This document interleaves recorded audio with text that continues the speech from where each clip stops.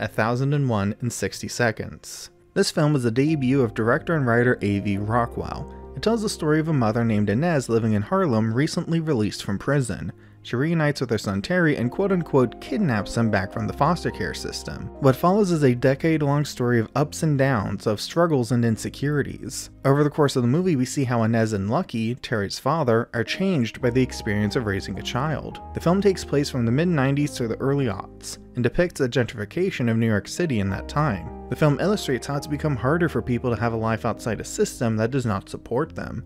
Every performance in the film is fantastic, but Teyana Taylor in particular shines. Her acting fills Inez with layers and complexities that make the heart of the story ring true. The movie gives us several twists and turns, and leaves us with a multifaceted portrait of the transforming effects of parenthood. I was left with tears in my eyes by the end, and I'd very much recommend it. I'm Daniel Goldhorn, and this has been